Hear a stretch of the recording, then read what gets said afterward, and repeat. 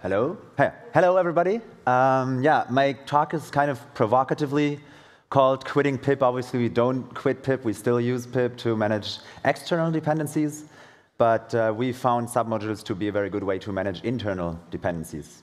So I work for a company that's called Meteor. We have one product that's called MD Brain. And we basically take MRI images and use computer vision to extract some features from that and generate reports that help doctors make better diagnoses. And our software is basically a very common setup, I believe. It's a microservice architecture of different backend components, all written in Python. And so we have lots of different repositories that make up our entire application.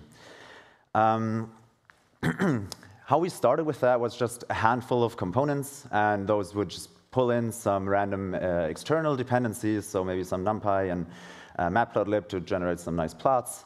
And we're all pulling these just from the regular Python package index. And over time, our application grew, so we added more components, and then it started to make sense to extract some of the common functionality into a library.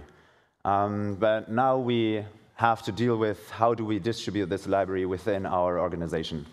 And I just want to take a quick detour to the Zen of Python. It's this beautiful poem that is included in the Python interpreter. So if you run import this, you get a lot of philosophical truth about language design, I guess. And my kind of little rant here is that number 13 does not really hold up for package management in Python. There should be one, and preferably only one, obvious way to do it. And that's just not true for package management in Python. We have not only one official package manager, but a bunch of other third-party alternatives. And pip also used to be easy install. It's kind of a mess there. And we also have different package formats that you can use with pip. You can point it to a local source directory just on your hard disk and install from there. You can build a wheel or an egg, which both kind of are projects to incorporate binary extensions in Python. You can point it to a Git URL and check out a specific branch or hash of a commit ID. And you can also point it to a URL containing a zip. So there's lots of different options on how to distribute your packages, even via pip only. And also, then you need to do some sort of environment separation because you don't want to install all your packages in the global namespace. So there's venv, which is included in the standard library, but pipenv and virtualenv are also kind of recommended by the packaging authority. PyConDE also does its own thing. There's lots of different options. Teaser here, we do not use any kind of environment separation because we use Docker, so no virtual environments for us. I'm just going to say that, so you can keep that in mind. This is a very opinionated talk, obviously, and I just want to tell you what works for us, so maybe you can draw some inspiration from that. Yeah, so in the end, what did we do? We thought, OK, the easiest thing probably is to just put that on GitHub. It's mostly some glue code, database interactions, work queue management. That's not necessarily anything secretive, so we just put it on GitHub and pointed our requirements.txt file to the Git URL and the hash or the tag of the version that we want to use. That worked perfectly. You can just push new changes, tag them, and then update your version tag in the requirements file, and you're good to go. And yeah, then we continued adding more and more components and more machine learning components. So a lot of stuff that actually contains delicate business logic that we maybe don't really want to share publicly on GitHub. Obviously, we could also turn the GitHub repository private, but then we would have to deal with all kinds of authentication, and yeah, it was just not really cutting it. So in the end, we thought, OK, we're just going to stick with what we know. The Python package index works really well for distributing our packages. Pip manages the dependencies very well.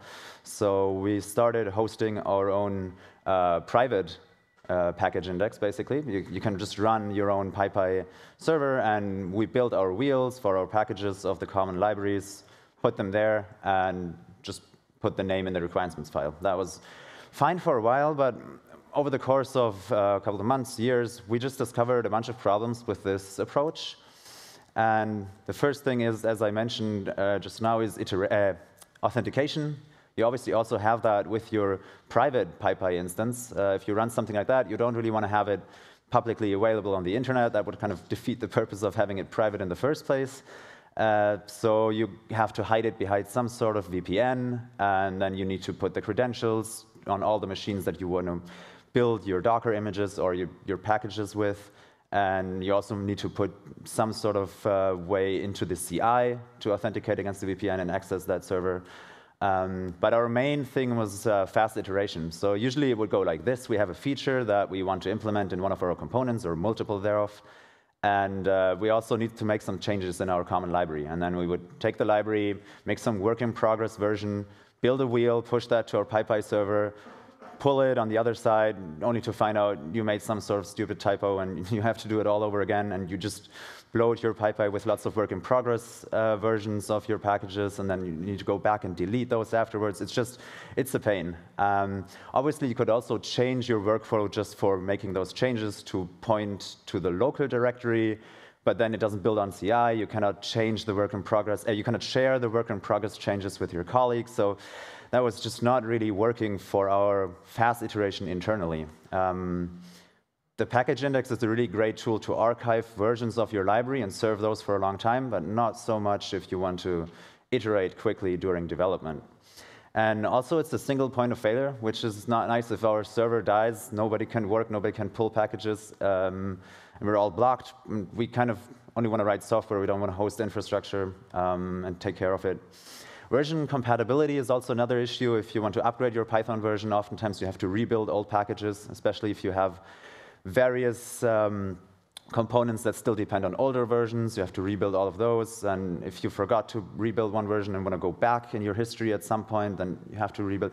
It's a whole mess. And also, it's a security issue. Believe it or not, there has been actual hacks of big companies like PayPal and Microsoft where people took internal package names, which they figured out through some sort of I guess people didn't watch out, left the internal names in the requirements files of some open source packages or something, and then people were creating malicious packages and uploaded them. If they have a newer version than your internal one, pip is just going to silently pull that from the public PyPy instead of the private one, and then executes whatever is in there in your import file. So there is ways to go about that. You can change the default settings for pip to ignore other sources and stuff like that, but it's a whole setup, and it's just something we didn't want to deal with anymore. So now to the title of the talk, we use Git submodules for that. What are Git submodules? I have the conception that a lot of people are kind of afraid of it or didn't really look into it, so I really like them. Once you understand how they work, they're pretty simple and an elegant way of solving all these kind of issues. And basically, a Git submodule is a Git inside of your Git. And the important thing to remember here is that it's basically a black box.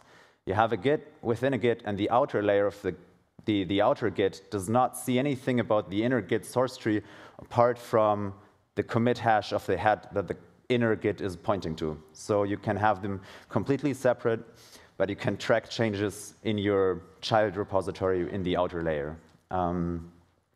I'm just going to do a little bit of a quick intro to submodules in some sort of demo fashion to get you up to speed on that. So if you want to use submodules in Git, it's kind of like an extension. You have to enable it.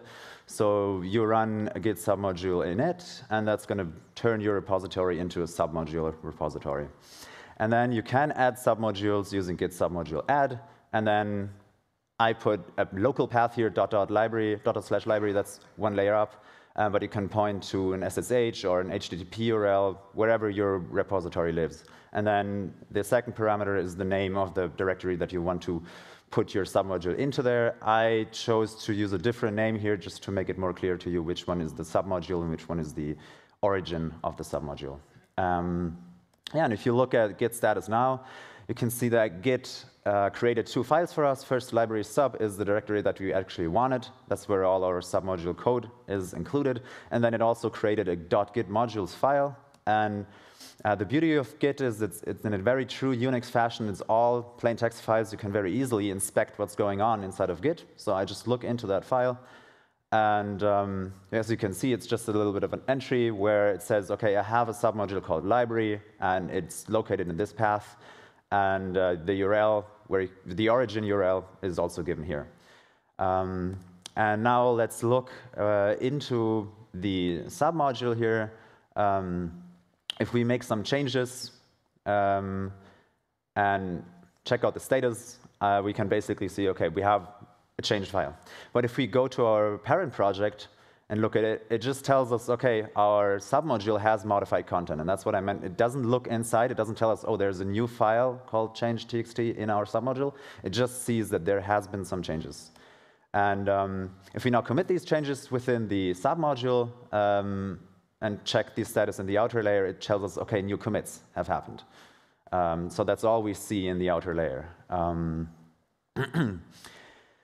And now I can commit these changes in the outer layer so that the outer Git knows, okay, I want to point my submodule to this commit now instead of another one. So in the outer layer, you can control which version of your, or which reference, say a tag or a branch or any other kind of reference that is valid in Git, which one of these should my submodule be pointing at. So I can control the state of my submodules in the outer layer. And the inner layer doesn't know anything about that. So if I look here in my outer layer, like the demo/library directory, that's where the origin was of our submodule. And the origin was not touched at all. So I created the file in the submodule, and all the changes are local to that directory. The origin does not know anything about that. So I can create branches in my submodule, and the outer layer is not going to see those until I push them. If I add changes to my branch and then push these, then I can see that my origin of my submodule actually received that branch, and I could check that out. So you can basically work on your libraries within the projects that you're making the changes in, that you need the changes in the library for, and then push these to your origin of your library and basically work from wherever you need on your libraries. And in the outer layer,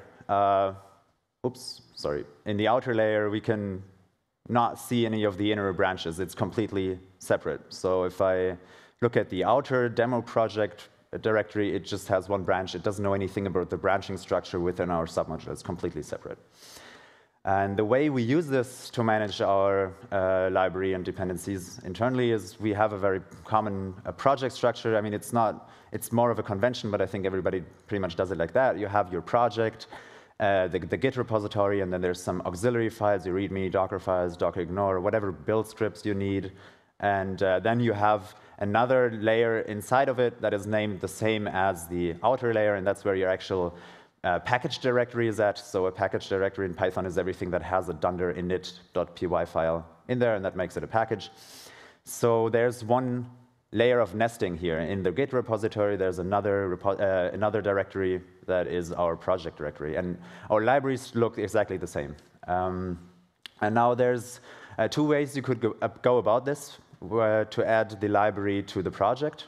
The first would just be to basically just install it in there, add the submodule to the top level, and then you have the problem of how do I tell my Python name resolution where to find my package.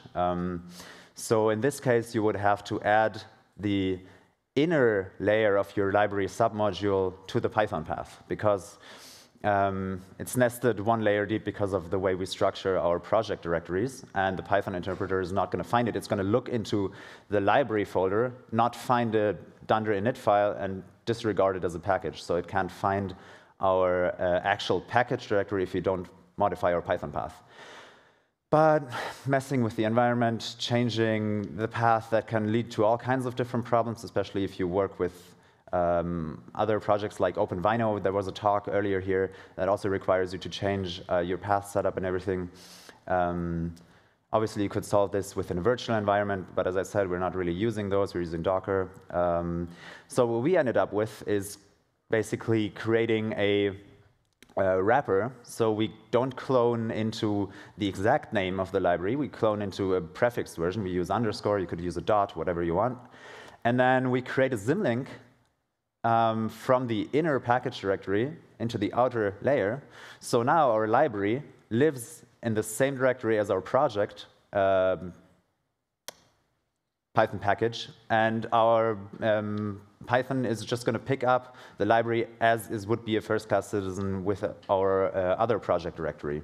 And the beauty of that is that we can create the symlink and we commit the symlink to Git, and everybody that pulls the directory, the repository is just going to have everything ready. You don't need to mess with the path or anything else. All your dependencies are there in your first clone. Well, technically you have to initialize and update your submodules, but that's one more step.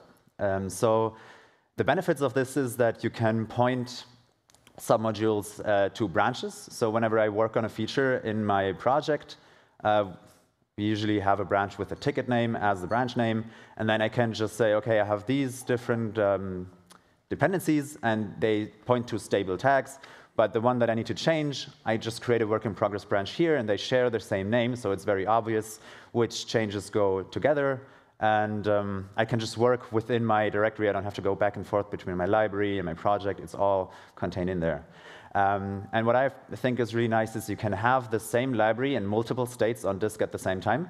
Imagine you're working on a feature and the tests are taking a long time to run and you just want to do something in between and you work on another problem, but you have to make incompatible changes in the same library at the same time.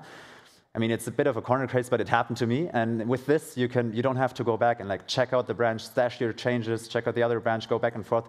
That's just going to create problems, human error. With this, you can have all of your tickets completely separate, at least within one across projects, and check out multiple states at the same time.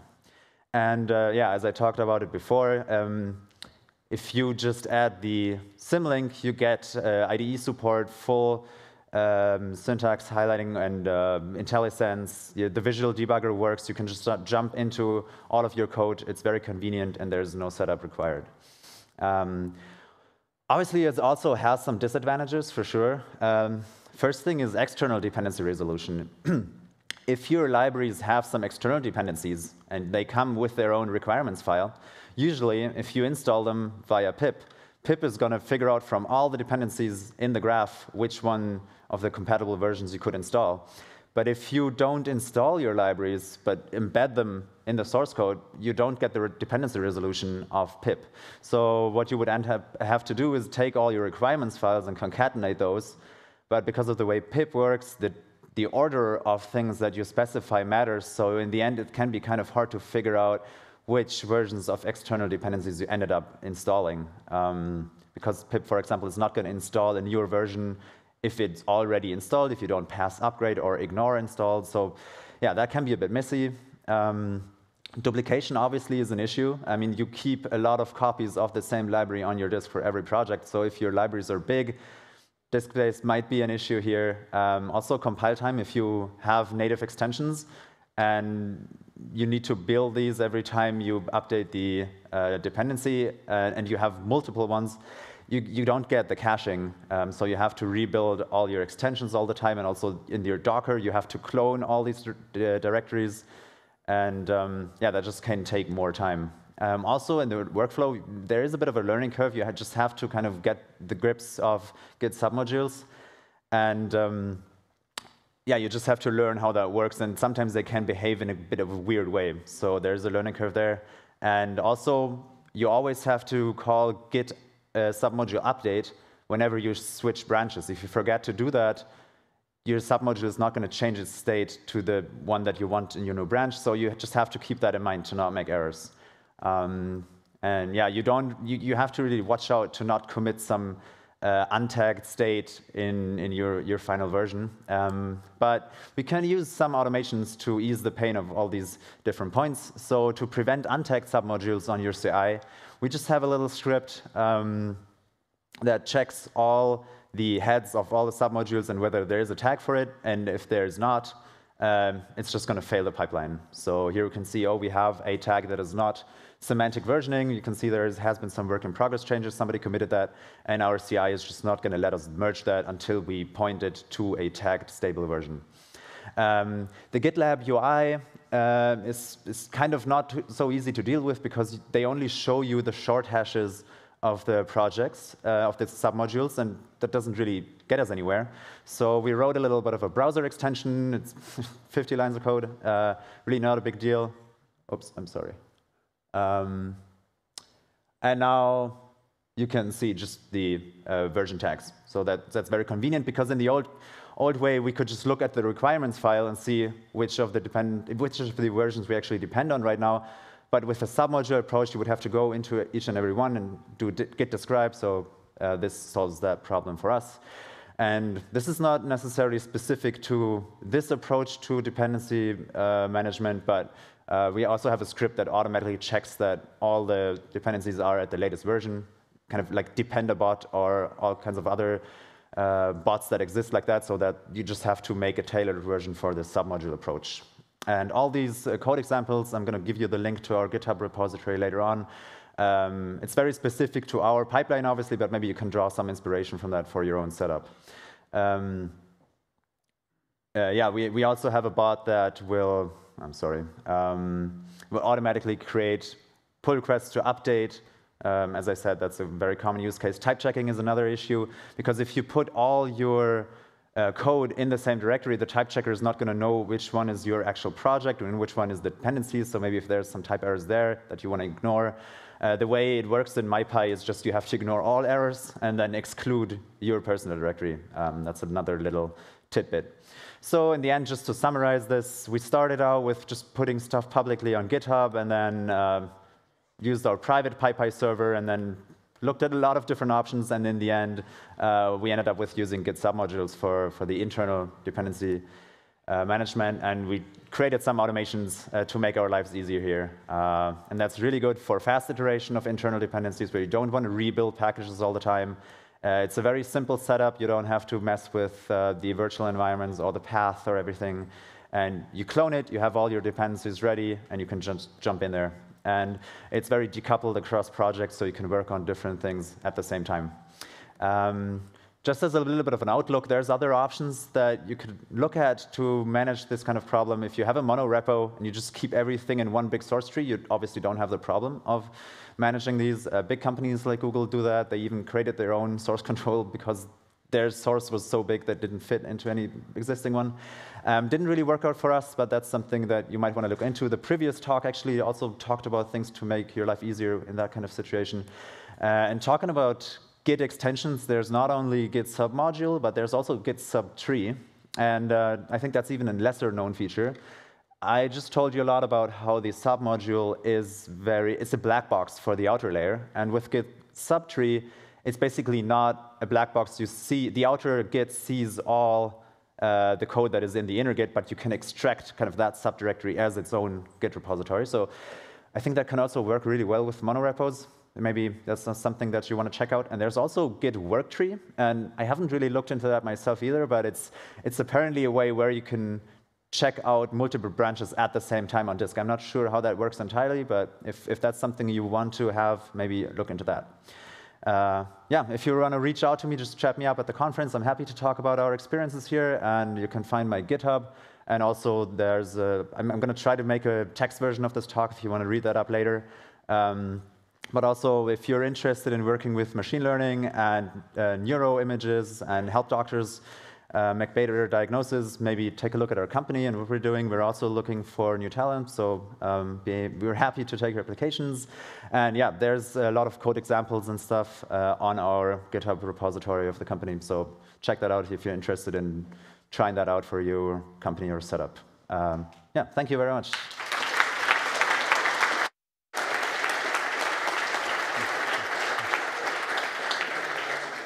Yes, thank you, Philipp, for this great talk. Let's get started with the Q&A. Please submit all your questions via Slido. We already got quite a few. So first off is, how did you create/display those very nice terminal demos?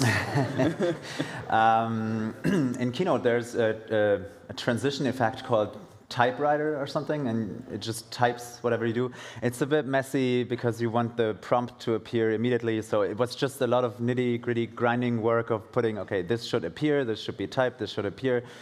I just animated it by hand, to be honest. Okay.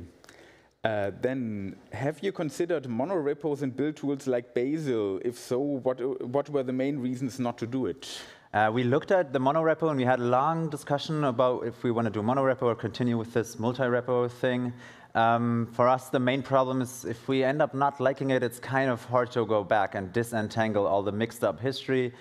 And yeah, we just didn't want to take the risk at this point. We found our solution is good enough for now, and maybe we can change to a monorepo later, but going the other direction is kind of hard, so we were just cautious about that. Yeah.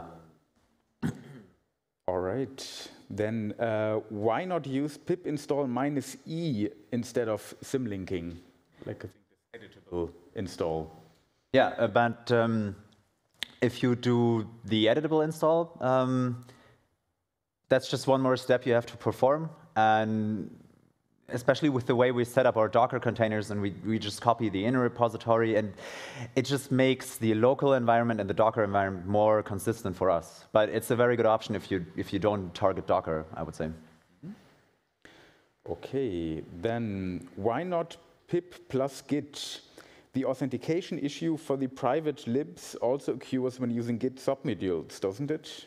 Not necessarily, because on GitLab you can use, I don't know about GitHub, but on GitLab you can use relative URLs also for Git submodules, and we have our organization and then different groups, and you just do /library, and it's just going to pull from there, so you don't need to authenticate against GitHub again or GitLab if you're already on GitLab in the CI. So that's not an authentication issue.